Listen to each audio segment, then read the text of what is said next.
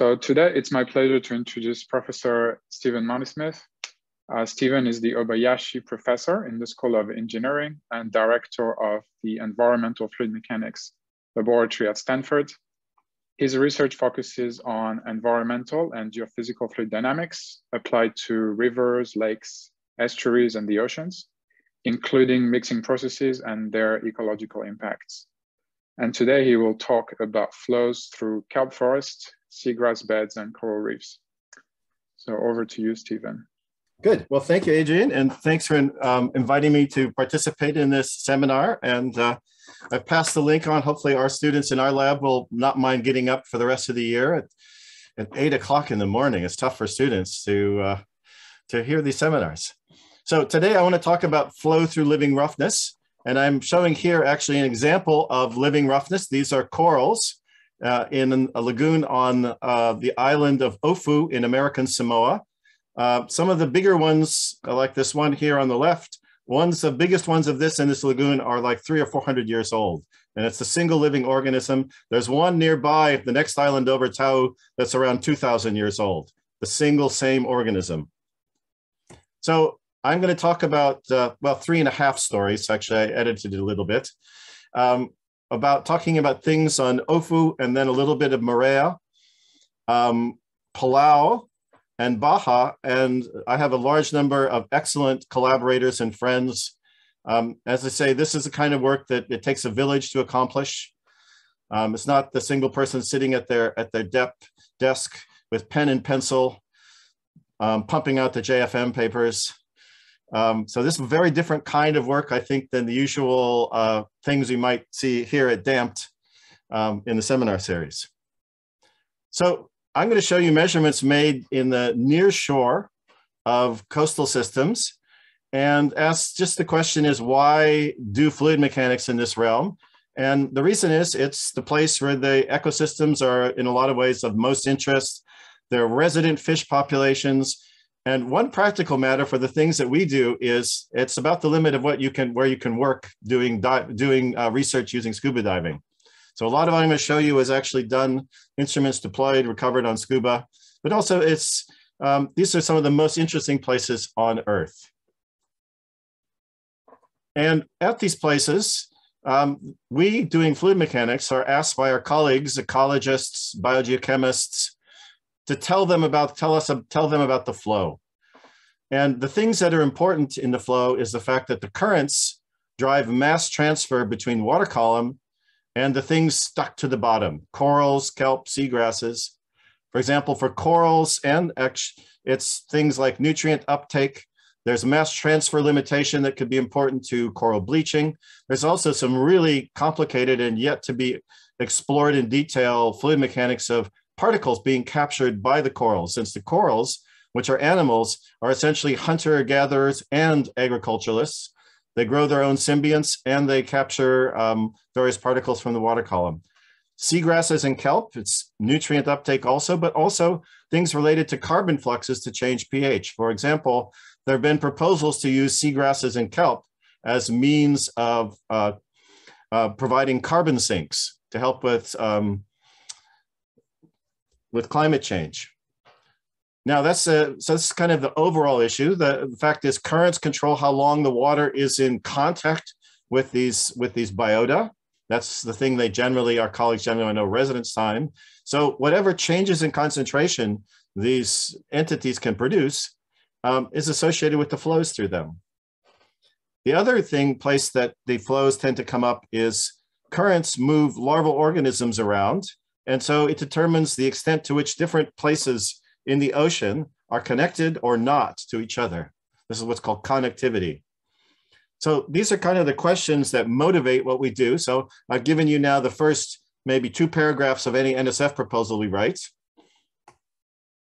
But a lot of what I'm going to show you goes back to work, the fundamental thing we teach in fluid mechanics about open channel flow with pressure gradients produced by a sloping free surface, here labeled with zeta for the free surface, balancing bottom drag. And for those of you that are interested in this topic, the history of this is pretty amazing. I learned it last quarter. And the only reason I could see that Manning's name is associated with the equation we generally use for open channel flow is that he wrote it in English, whereas his predecessors wrote it in French and German, but got the same result. But not being in English, I guess in the late 19th century, it didn't count. So the key thing here in this momentum balance is the drag coefficient. And here we've expressed it in terms of the depth average flow. And this drag coefficient depends on the roughness of the bottom. The rougher it is, the bigger the drag coefficient, more friction. Nicorazzi, before World War II, basically determined this by sticking sand grains inside a pipe. But the question is, what are the sand grains sizes of these kind of things? So here we got a selection of coral reefs, a seagrass bed, and the kelp forest at Hopkins. So how do we represent this drag due to these kind of objects that are in the flow and on the bottom? So before I proceed, I just want to show you sort of kind of the expensive and sophisticated moorings we'll use in these shallow flows, like an acoustic Doppler profiler. It measures profiles of velocity using a Doppler shift. And here we've seen it stuck on the bottom with dive weights. We also use acoustic Doppler velocimeters. Here, the ubiquitous cinder block used to also help to hold this instrument in place. This measures 3 velocity components at a point. We also have pressure loggers here, yet again seen stuck to the bottom with cinder blocks. I should point out this pressure logger here now sells for about $20,000 and can measure pressure to an accuracy of about 1/10 of a millimeter of water. So it's quite good. So the first thing I want to show you then is drag on a coral reef. And this is work that Justin Rogers and I and others published in the Journal of Physical Oceanography in 2018, but it makes a nice story. So here's the lagoon on Ofu. And in 2017, we instrumented one of the pools of this lagoon quite extensively. So each one of the green squares is a 2 megahertz acoustic Doppler profiler, so really well suited for measuring flows in shallow water. Each of the yellow circles is a pressure sensor, and the red circles are the high resolution pressure sensors I showed you. We also had some other instruments around. I spoke in December at Cambridge about measurements along this line here, D. Today, I'll focus on the flow in the lagoon, which was the primary source of interest in this project, which was to take the drag in the lagoon and try to connect what we measure to the fine scale bathymetry. And it's roughly equivalent to the task of saying, what's the sand grain roughness if you see this kind of coral? So we measure the drag using center differences. So we measure the pressure between two points, and about halfway between them, to the best we can arrange it, we measure the velocity. So it's a classic numerical approach. Here's for the 2017 study, the general results. Tide, there's about a 1/2 meter tide. Wind, not very important.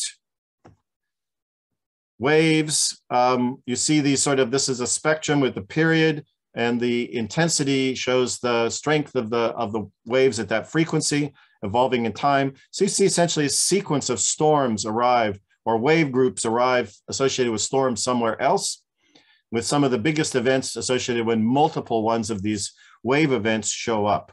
And this shows up in the significant wave height, or in this case, the RMS wave height, here out on the fore reef and in the lagoon, where we find typically, as in many systems, that the wave height in the lagoon is controlled primarily by the water depth on the reef. Flow in the lagoon, driven by the tides. It's not really tidal, it's wave-driven flow, modulated by the tides. So you see when the tide is big, at high tide, you get a strong flow, low tide, almost nothing. So we take these measurements of these acoustic Doppler profilers, we can integrate them over depth. We get the flow at a series of points along the lagoon. It's not quite constant. There's a lot of, it's reasonably difficult to measure the true distribution of flow through any coral reef because it's so spatially variable, but this is reasonably constant. And we can take the drag coefficient measured from the momentum balance. We also, Justin also did log fitting of the velocity profiles at some of the stations So you see the log profile values are broadly consistent with the drag coefficients valued from the momentum balance. So we have kind of the observations. And in this project, one of the goals was to take drone images. These were acquired by Ved Cheryath, now at University of Miami, then a PhD student at Stanford, and produce topography at resolution of an order of about a centimeter. We initially talked about a millimeter, but that would have involved something like 10 petabytes of data for our domain of interest. And I realized that 10 petabytes of data is a couple $100,000 of disk. We said, let's go with lower resolution. So we take this topography measured from the images and put it into Oliver Fringer's 3D Reynolds average Navier-Stokes code sunpans with, I think it was using the generalized length scale turbulence closure from Hans Burchard et al. In the closure in Godem. And you compute the flow. So here you see the velocity vector seen from above with the coloring showing you the strength of the horizontal flow. So you imagine you see the kind of ducting of the flow through these features and around these corals, presumably separation wakes behind the objects, a little bit closer up, similar kind of flow pattern. If we look at it from the side, here's the flow. We get flow kind of over this obstacle and basically separating pretty clearly off this obstacle, though the separation, since it's a complex three-dimensional object, is obviously pretty complex. Turbulence closure model, eddy viscosity. Some of my colleagues who are purists would not like this, but this is what the model computes. And bottom line down here, you see, look at this object, pressure field, high pressure on the front stagnation point, incomplete pressure recovery behind, therefore pressure drag. So we can take and compare the model to the observations. Here's the one-to-one line. They're the two different models. The red is the log fit, the blue is the drag coefficient. And again, we would say perhaps good enough for government work. The model and the observations are consistent as to what the drag coefficient is. So taking that, Justin can then use the model to say, well, what's the average drag coefficient over that range and how is it related to the topography? And in that, he computed the RMS values of the height of the roughness elements divided by their spatial extent. And there's it's a consistent, we see that it's primarily pressure drag. And it turns out this fit is consistent with what you get when the obstacles, instead of being these complex coral things, are in fact a wavy surface, so wave height, wave length. Meaning that if we take a map of the coral and compute this quantity HB on lambda x, the RMS value, we can make a prediction a priori of the drag coefficient. Now, nice thing about that is you can go in and do this at places now using what's called structure from motion. And basically someone, in this case, Rob Dunbar, my colleague, swims back and forth with his camera, taking thousands and thousands of pictures. They can be stitched together, and essentially it's a version of stereophotogrammetry that's massively overdetermined, which allows you to determine with quite good accuracy what the actual local height is. And in this case, this is a piece of reef in the Chagos Archipelago, which is in the currently British Indian Ocean territory. At some point in the future, it may belong again to Mauritius. And this is 1 millimeter scale topography. So dealing with trying to figure out what to extract out of 1 millimeter scale topography is tricky. It's like, what's roughness and what's bathymetry? So we ended up using a 2 by 2 meter average to define a moving average to define the roughness. So it takes out the general shape of this bit of the domain. If we do that, what Mathilde found, my student Mathilde Lindhart, is that the roughness height from 3 instruments, there are actually 4 instruments here present, 3 instruments, ADCPs, all in this very small area, agreed with each other pretty well, and within about 20% with what we would get from Justin's work.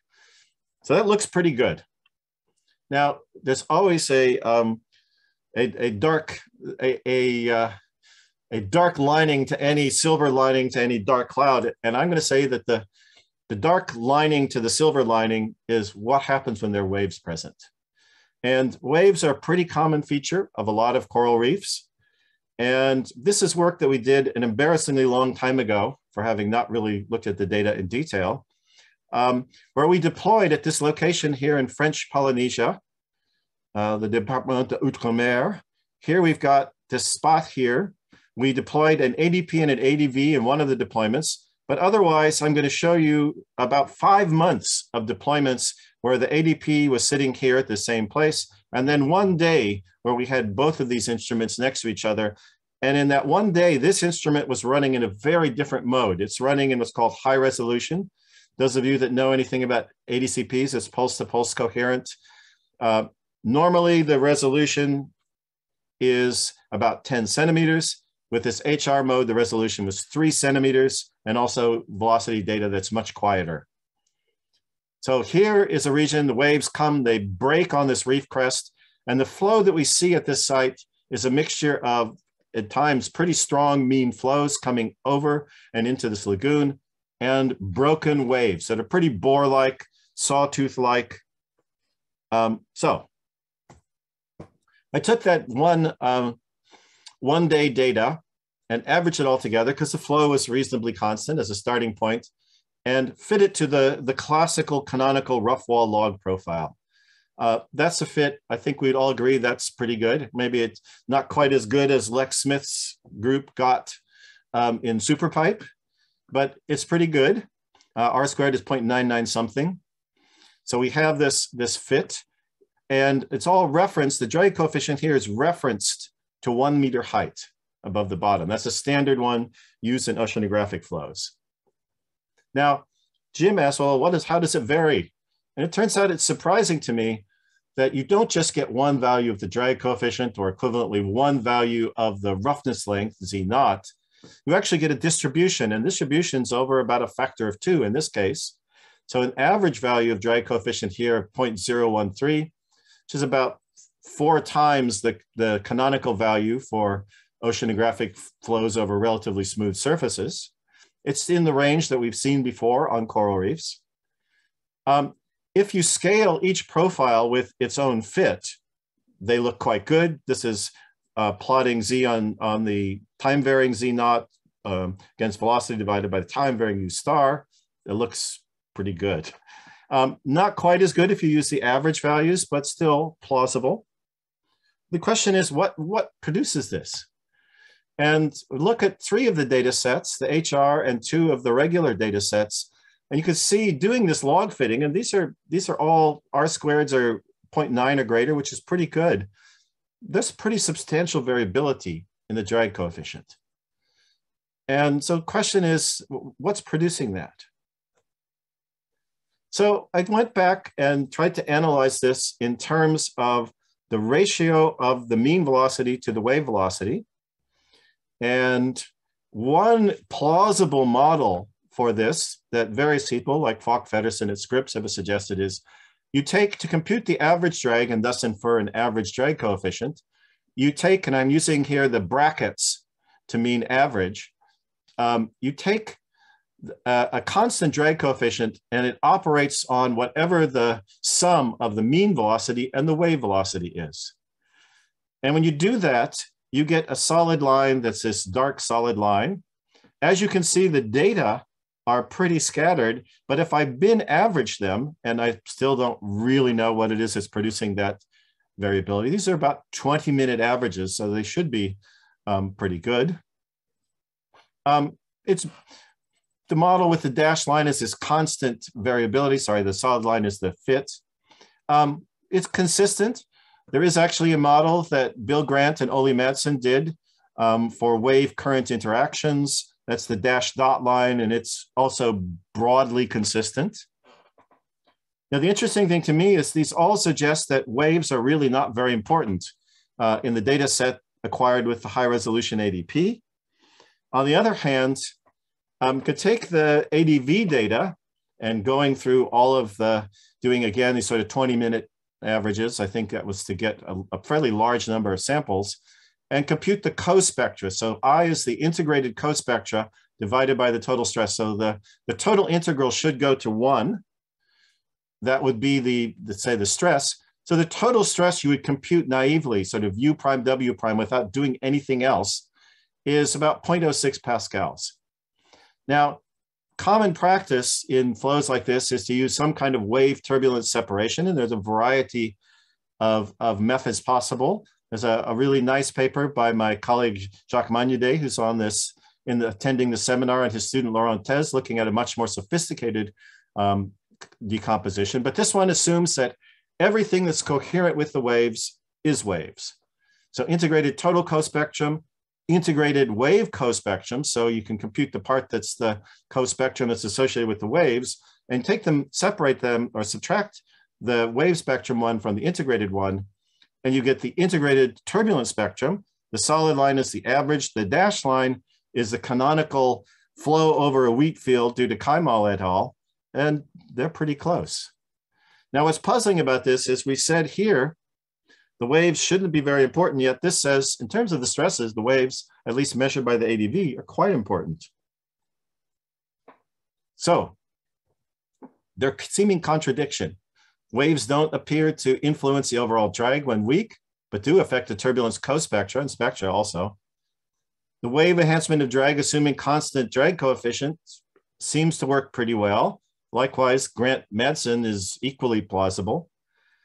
And lastly, the thing that's really puzzling, and what's holding up submitting this paper, is that the drag from the ADV is maybe only half the drag inferred from the log fitting. And that may be an issue of stress distribution, which, given these are measurements 15 years ago, there's not much I can do about it. Or it may be something else. So if I was to summarize the coral reef case, we did this flow in OFU. And from that, basically, we think we can do for mean flows, we can take measurements of the bottom roughness, of the bottom topography, detailed bottom topography, and from that infer drag on corals, and it does actually match what's seen in simpler surfaces. At this point, I don't think we have any way of doing this yet for waves. It's something we're working on. And as you can see, and hopefully in these little examples, it grossly complicates things. There's a lot of issues to do with how waves and turbulence interact that have only really been looked at pretty briefly, like Steve Belcher and his student Miguel Teixeira looked at using rapid distortion theory. There's a lot left to do in this realm. So, second case. This one looks pretty good. This one I work out quite well. This is a seagrass bed. So we had the first really fixed hard objects. Second one is the seagrass bed. And this is work we did with Heidi Hirsch and Rob Dunbar. And in fact, so it's mostly motivated by trying to look at the carbon chemistry of the seagrass bed. So this is a seagrass bed in Palau. Tidal flow goes back and forth across the seagrass bed. And we had this array of instruments aligned along this seagrass bed. In cross-section, here are the pressure sensors as before, and here are various velocity measuring instruments, ADPs and an ADV. Now, this does involve, to do this kind of project, we also have to do some of the hard work that our biological colleagues do. In this case, it's counting and measuring the seagrass. So these are shoot counts, so how many plants sticking up out of the bottom, how high are they at various points, and what percentage of the bottom is covered by them. And in this region in the center, it's so dense that to do the counts, the people doing the counting had to do it on scuba, even though it was only about 1.5 meters deep, because they otherwise would have been constantly sticking their heads up. So there's essentially in this seagrass bed, the region in the center, this shallow bit is pretty densely covered with seagrass. So the depth varies here. There's about 1 meter, 2 meter tidal range, beautifully tidal velocities. We measured the drag. The pressure gradient is the kind of funny color blue symbols. And if I take this velocities and do a velocity dependent or time dependent drag coefficient, I can match the pressure gradient to the drag quite precisely. And in that case, I actually did do one subtle thing is the drag is actually an integration along this path where the depths vary. but the roughness, the drag coefficient is assumed to be constant. So we do that. The thing that makes this tricky is that the seagrass bends. So at low flow, all those seagrass blades are standing up vertically. At peak tidal flow, as you see in this picture, they're bent over pretty substantially. So how this plays out is that, and I've plotted the drag coefficient as a function of Reynolds number, but I'm only doing this Reynolds number to get a non-dimensional number that involves both velocity and depth. I could imagine, one could imagine other similar ones one could make up. This one's fine. Here we've got the drag on the ebbs and the floods. There's a little bit of asymmetry, but what you see is the drag coefficient is order 1. And I should point out the solid symbol is binned. The dots, the Georges Seurat painting look are colored by the depth. So I bin those data and I fit curves to those. And you can see there's a very pronounced bending. Effect of the bending is to reduce the drag coefficient by a couple orders of magnitude. So the question is, can we predict this? And the answer is, thank you, Heidi Nepf and Metul Luhar. They basically produce a model where you look at the bending of the roughness elements, and it also depends on the buoyancy of the roughness elements. So there are two parameters. One that's the Cauchy parameter that depends on the elasticity and the drag on the blade and the length of the blade, the thickness of the blade. And the other is a buoyancy parameter that involves the difference in density between the seagrass blades and the flow. Fortunately for me, for us, this happens to be, Thalassia, the seagrass that was there, happens to be one of the very few for which the parameters E, T, and delta rho are actually known. So I have these parameters, I put them into Heidi's model, and the gray cloud here are the data, the dashed and solid lines are the fits to the data. And again, it's pretty close. So I would say that in this case, it depends strongly on the flow. What we see in the observation, this was called reconfiguration. And it's broadly consistent observationally with previous work, which is actually one pretty incompletely described study. And what we see also is that the model for the drag coefficient works really well. So as an aside, I think this is actually a great place for doing seagrass chemistry.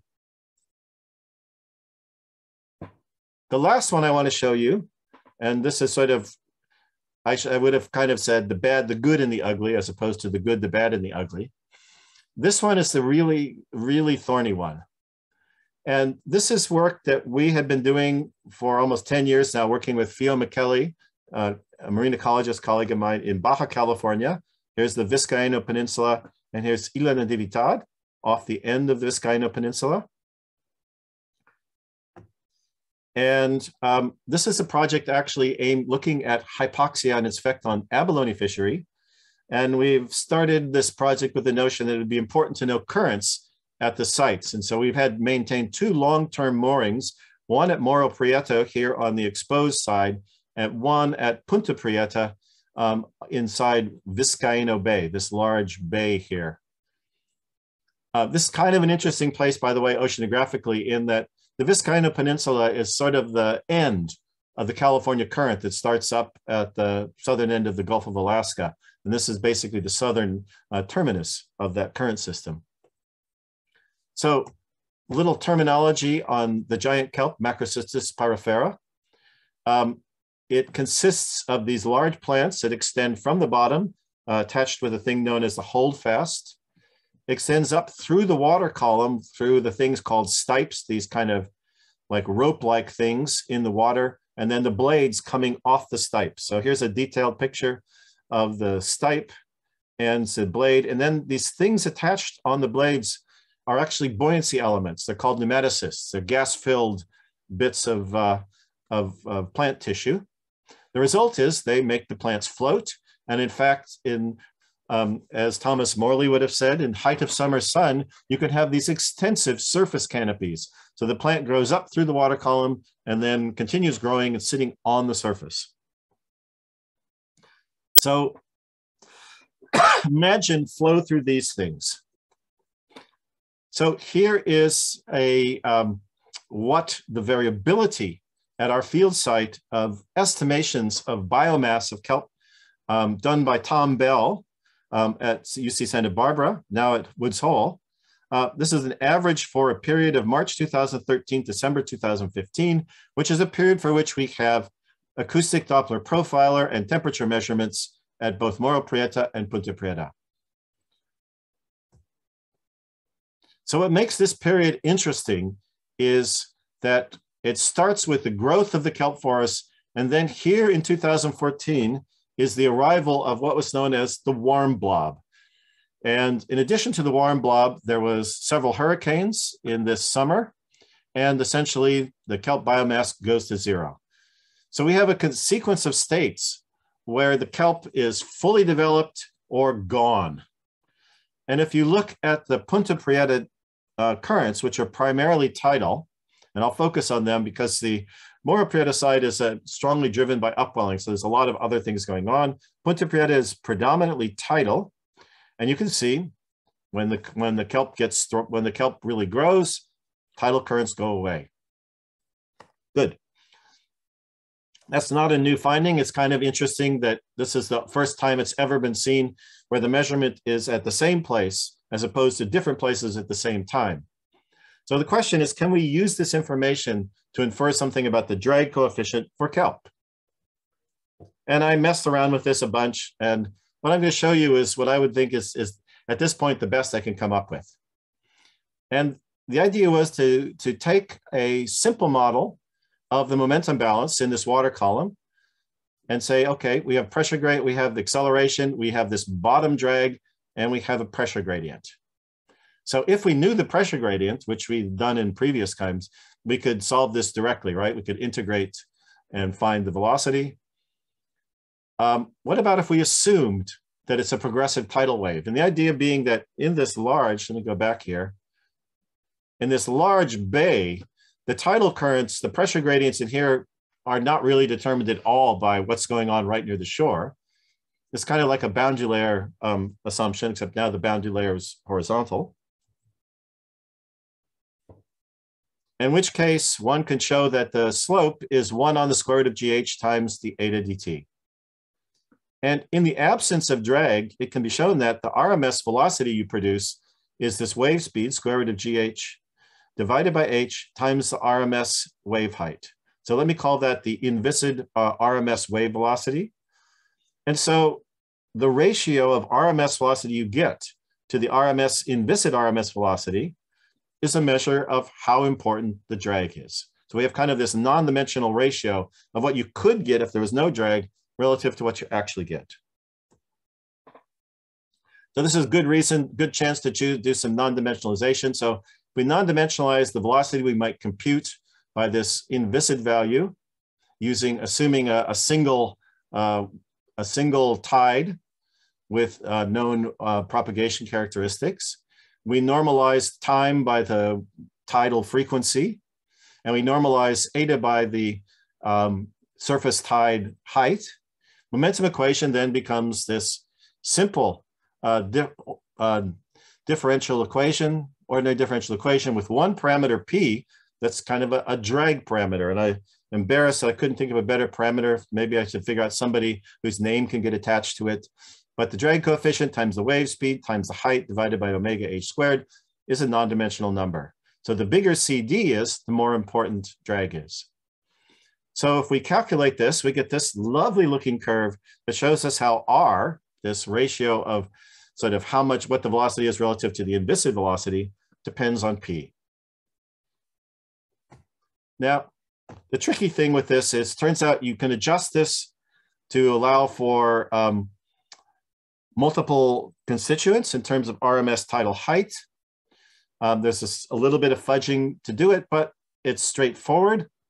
And so the idea is, suppose we know this ratio that allows us to figure out what value of P produced it.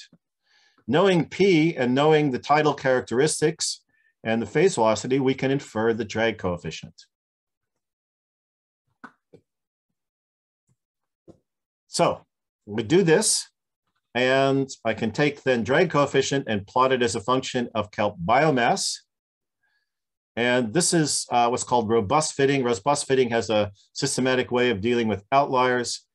And what we see is that the drag starts off down at the kind of canonical values and pretty quickly gets up to an asymptotic value of about 0.04. I've shown here the 95% confidence interval, so I think this is pretty reasonable. One of the things that's interesting is this is much lower than people like the very smart George Jackson have assumed, where they had measured changes in flow in kelp forests a long time ago. And it suggests, in fact, that given that there's not much effect after a relatively low value of kelp biomass, suggests what's called sheltering. The fact that you've got the roughness elements so close together that the roughness elements are not actually seeing the average, many of them are not seeing the mean flow, but rather they're sitting in the wake of another plant. This is great. On the other hand, I put this in the it ain't necessarily so case, in that we have measurements from this kelp forest. The Monterey Aquarium is about where the words Maccabee kelp sits. It's a kelp forest in southern Monterey Bay that runs parallel to shore. There was a measurement outside and a measurement inside. Measurement outside shows the kind of messy, mostly semi-diurnal internal tides in Monterey Bay, and inside the flow there is nearly zero. And one of the things this points out, and this is really difficult for kelp, is the measurements you make to have flow inside the kelp, they really need to be inside the kelp. And just to give you an idea of the complicated nature of this, and I should have pointed out that both of the Morro Prieta and the Punta Prieta measurements were just on the edge of the kelp forest. So not quite actually in the kelp forest. We did some measurements at Hopkins Marine Station here, actually in this bit of the kelp forest. And we had 3 ADCPs within 30 meters of each other. And here is their variability, velocity inside relative to the velocity outside. So the velocity outside was measured over here, Cabrillo Point. So it's one of the big challenges. How do we describe the velocity fields accurately in a kelp forest? I think it's even worse than what happens in a coral reef. Now, it also notes that what causes the drag on the kelp. So here we've got flow. Flow goes past these stipes and fronds. There's a surface canopy. All of these things contribute drag. Now, the nasty aspect of this is all stuff that's moving. These places are all generally places where there are surface waves. And where there are surface waves, we have moving and accelerating flows. The drag elements here themselves are moving and accelerating. So you have about the most complicated flow configuration that you could imagine. So we know that in solid objects, waves can really increase the drag. And I showed you that for the kelp forest case, but the kelp moves with the waves. So the question is, how does this affect the drag? Joanna Rossman looked at this in her thesis and did some nice lab experiments with plastic models of kelp, and so to suggest that there's a slight enhancement, and essentially it can be examined by considering the bottom is fixed, so you get the kind of resistance associated with a fixed object, and the surface moves with the wave, so there's no effect near the surface. But it actually kind of belies another question. The question is, what bit of kelp where influences currents at a particular place? So if we were sitting, here's an image taken from a drone by undergraduate at Stanford, JP Spaventa. If you were sitting at this point, which kelp plants, how far away from this spot do the kelp plants matter? So that's the question.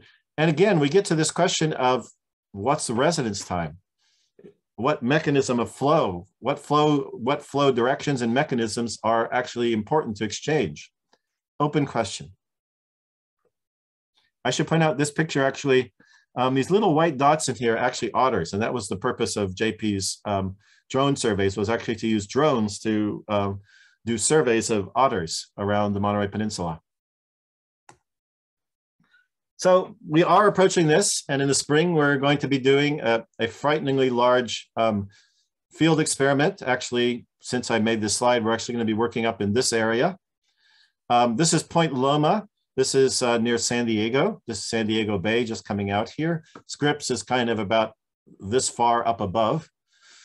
This is the largest kelp forest in North America. And the nice thing is it's basically this nice rectilinear forest. It's there all, pretty much all the time. It's close to Scripps. So what we're going to do is put out lots of current meters, lots of pressure sensors, make lots of temperature measurements. And the unique thing I think we'll add to this is we're going to measure the drag directly, as we did with the coral reefs and seagrass beds. And we're also going to put little accelerometer tilt sensors on the kelp plants so we measure their motions directly. Still talking about drone imagery, but given the role of the US Navy in this area, it's hard to get permission to fly drones. So to conclude, it looks like moderate to high relief coral reefs look like man-made surfaces, and knowing the small scale topography, we can estimate the drag coefficient. Seagrass beds behave in a more complex way due to deflection of the roughness elements, and we could probably use a little more work on this one, particularly including mean currents and waves and doing observations, not various kind of plastic models in the lab. Kelp forests, to me, are the most complex. The drag comes from fixed things that are fixed, things that are streaming, things that are floating. And so whatever drag you have must depend on kelp state. These are also places of complex bottom topography. Hopkins Marine Station, the kelp forest there where we first started doing measurements, is pretty much about as most complicated place you can imagine. It's a headland with roughness elements on the bottom, the size of railroad cars, as well as the kelp. So it's really an open problem as to how we might take things like stipe counts, measurements of the kelp state, and compute the drag coefficient that's appropriate to use, say, in a coastal circulation model. And in fact, one of the challenges is how do we actually measure that, other than putting divers in the water and having them do very long dives, counting plants, measuring lengths, doing all of that.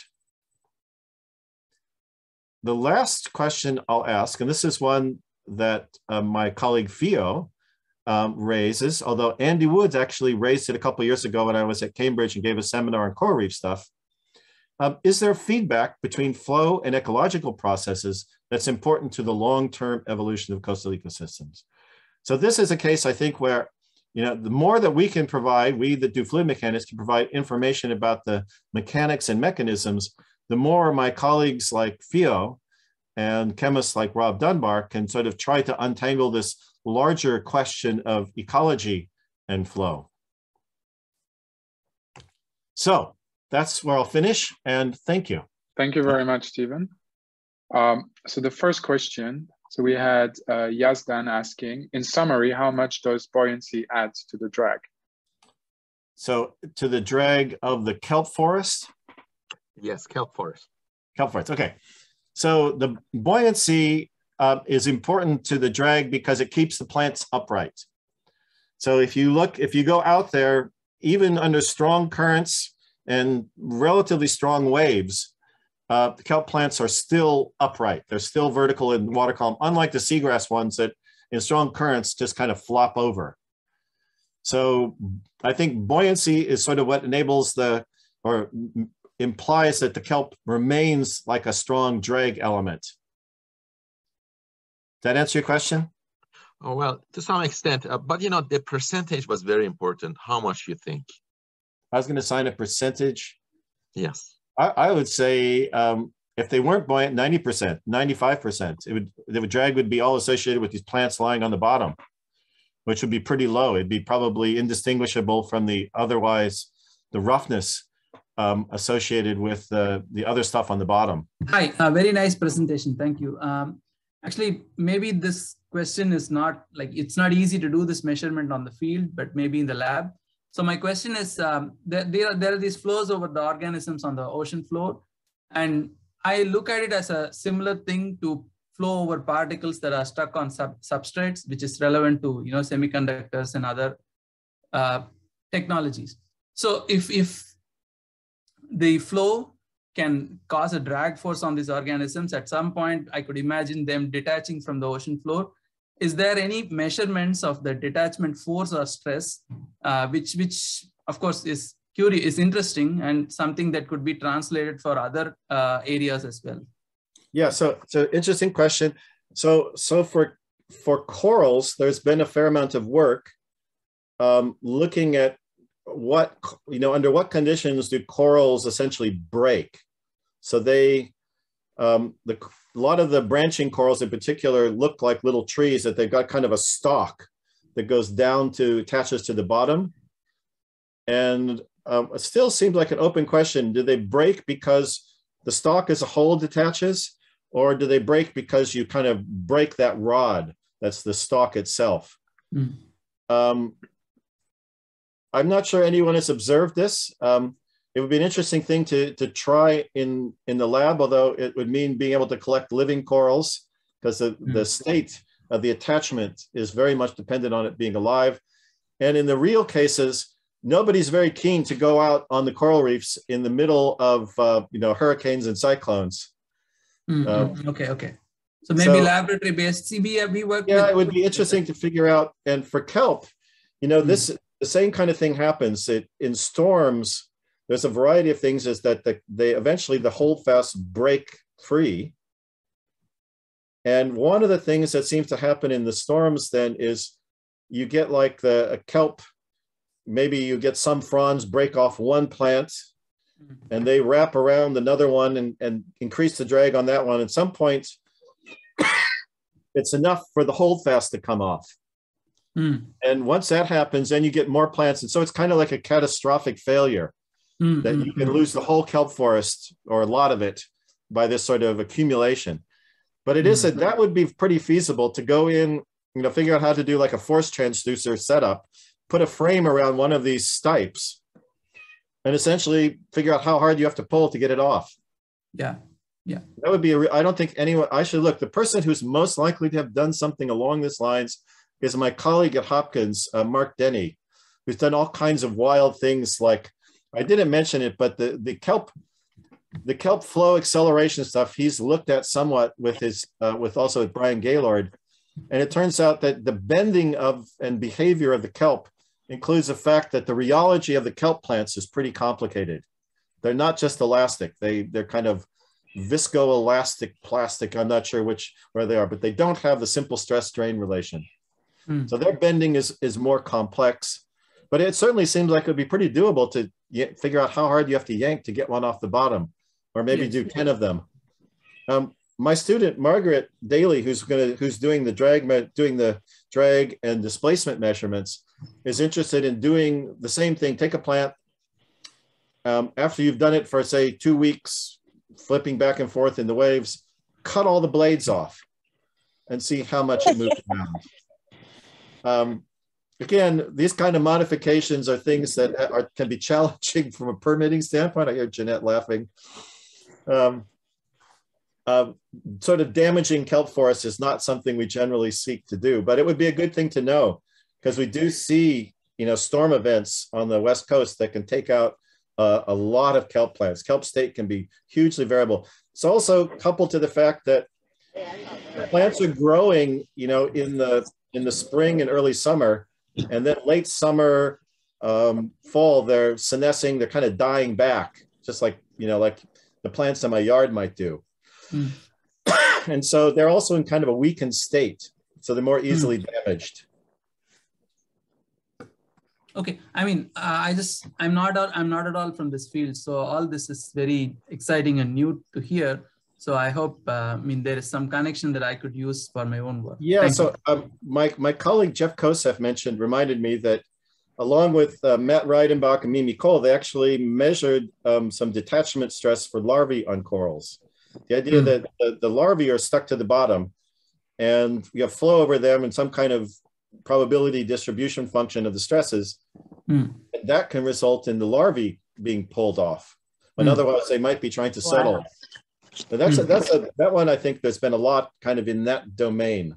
Thinking about the interaction of things like larvae that want to stick to surfaces that get pulled off. Yeah, that's approximately true even for microparticles exposed to like shock waves or basically cleaning flows. Steve, thank you for your talk. Relative to now, your last question or answer, did you do any measurements at the Kolmogorov scale, at the tiny scale? For these cases, no. Is it possible? Well, I think so. We actually have a student, Jen Yin, that Nicolette and I are advising, who's trying to do, that'll be tricky there. Yeah. Jen is built a 4-camera 3D particle tracking system that we're looking for sites to deploy. And the idea is to go from kind of the 10 centimeter, 20 centimeter scale down to Kolmogorov. Wonderful. We built it with the idea of doing stratified turbulence. This is partially based on thinking about the fact that when we do stratified turbulence, we throw instruments through the water column that measure small scale shear, but we don't really see structure. So we're trying to think about, I think, Hopkins for us actually is an easy place to work with this instrument, because you basically more anchor a boat and have computer cables connected down to the PTV system. So it'd be interesting. I was one of the ones I wanted to kind of do is maybe like the wake behind the kelp down near the bottom. There's a lot of interesting, this picture doesn't show it, but a lot of the interesting stuff happening with organisms is happening kind of around the bottoms, and who's crawling around on the holdfast or on the surface. Yeah. So those and also there's actually, I have some pictures of rockfish larvae, small, I guess they're slightly larger than larval rockfish, all hanging out between the stipes. Cool. So, I think it would be lots of opportunity. Again, doing it on a coral reef would be really interesting, but also challenging by the fact that it's relatively particle free. So she's trying to figure out now, this is the proposal we're writing for NSF for February. It's like, where is the sweet spot for enough particles for it to work, but not so many particles that it's impossible for us to work with it.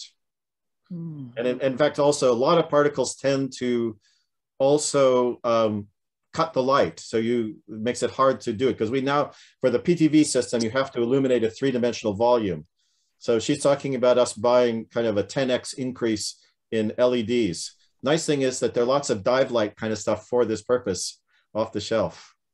Wonderful, wonderful. Good. So is it natural particles, or you're seeing natural particles? But it's certainly within the realm to think about, trying to seed with something that's not too disgusting. Okay, thank you so much, Steve. George Matsumoto at Embaro pointed out me, we actually had a cable system at Hopkins that Brock was one of the principal movers on. And it, after a while, finally died, but Embari's putting it back in. And so it's a thing we could actually try to connect up the PTV system to the cable. Very good. Thank you so much. So I see that Paul asked the question, are you able to relate the supply of nutrients to a coral reef to the drag? Is this a mechanism for feedback between flow and coral morphology? So yes, the supply of nutrients that goes to the symbionts in the coral, and thus kind of indirectly to the coral. The symbionts are the algae that live in the coral. That's been shown to be mass transfer limited. So that's something the late Marlon Atkinson showed pretty convincingly. And in fact, the scaling for that part follows exactly the scaling seen for mass transfer, particularly for high Schmidt number. Marlon was able to show that the results that they did measurements in Kaneohe Bay and also in a kind of a funky flume were completely consistent with measurements done at Caltech in like the 50s on mass transfer. So yeah, this is absolutely, and the connection to morphology is something that Jan Kandorp in Holland has explored, although he has used kind of a more heuristic, I would say heuristic model. We tried to do something like this where we used a student, Sandy Chang, built a pretty detailed 3D LES model of a single coral colony. And there we found that the mass transfer is incredibly variable around the surface of the coral, as you might expect. And so that's on one side. And then biology always seems to find a way of trumping these things, so to speak. We don't like to use that word anymore. But they apparently, corals have the ability to move, it's called translocation, and move the nutrients around inside their tissue. So the coral sitting there, the coral colony, actually kind of has a continuous strata of tissue that it can move things around outside itself. So some parts see more light, so have more photosynthesis, so they can shift photosynthetic products around.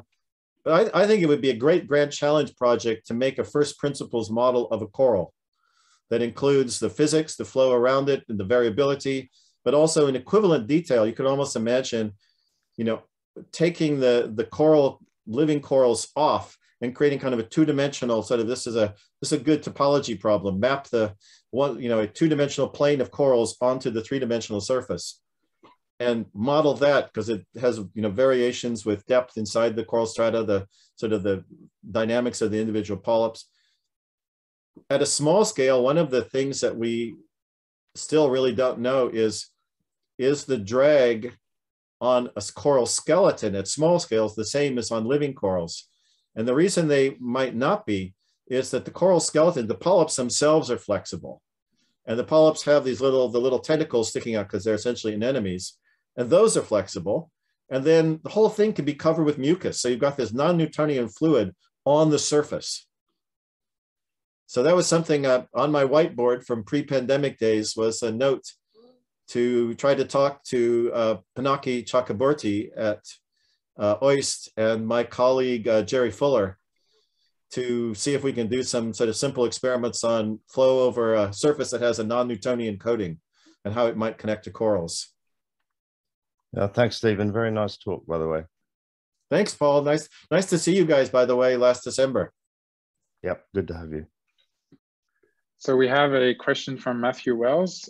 What were some of the implications of different turbulence levels for biology or dissolved oxygen in these systems?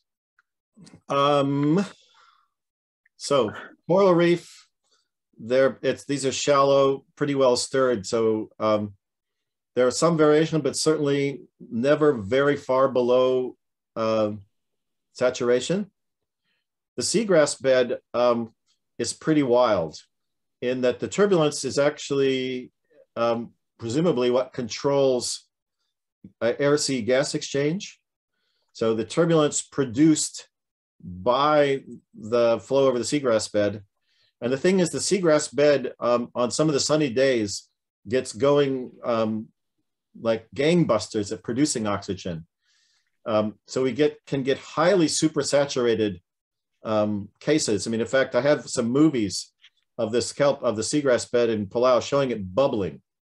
So one of the challenges this has presented for us is Heidi did some really nice measurements doing control volumes to examine oxygen dynamics, to look at production and respiration in the seagrass bed. And we're not sure what to make out of the fact that the optodes, the oxygen sensors, measured 200% saturation. It's not clear that they're actually calibrated to those values. And the other thing is, in terms of measuring production rate, given that we've got bubbling, we didn't capture that at all. The bubbles come through. So turbulence is important for that. Finally, in the case of the kelp forest, presumably it's very important. And it's made complicated by the fact, and I sort of danced over this, that the kelp forest flows are sitting in upwelling systems and are usually stratified. So how the stratification interacts and turbulence in the presence of the kelp, the flows are slower. So what we've seen is the kelp forests tend to be more stratified, and combining velocity measurements with stratification tend to be generally existing at potentially somewhat higher Richardson number. So the flow inside the kelp forest is probably more stable than outside, although the complicating factor is that if it's stratifying diurnally due to surface heat fluxes, a lot of that action takes place up in the canopy. So in fact, I think a really interesting model for a kelp forest conceptual model almost might be like an ocean mix layer kind of thing, where you've got this surface canopy layer that gets hot because it absorbs all the light. It's also where all of the biogeochemical action is taking place, and then things underneath. At Hopkins, the big thing that's affecting stratification, also at Morro Prieta and La Prieta, Punta Prieta, is internal tides. So these are also sites of internal tides. So you have this other driver of stratification.